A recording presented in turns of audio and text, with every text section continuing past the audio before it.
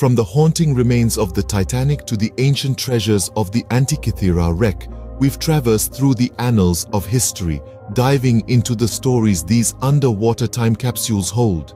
Each shipwreck serves as an enduring testament to our shared human history, a silent witness to the triumphs, tragedies, and mysteries of the past.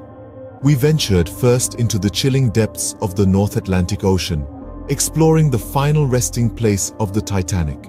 This legendary ocean liner stands as a stark reminder of one of the most tragic maritime disasters in history, its wreckage echoing tales of heroism and loss. Next, we paid tribute to the fallen heroes of World War II as we navigated through the sunken remains of the USS Arizona in Pearl Harbor, Hawaii.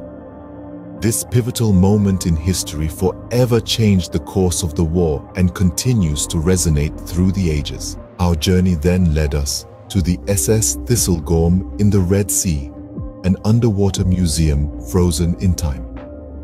This British merchant ship, sunk by German bombers during World War II, holds a treasure trove of wartime relics, each artifact telling a story of a time long past. Finally, we dove into the ancient world as we explored the Antikythera wreck in Greece.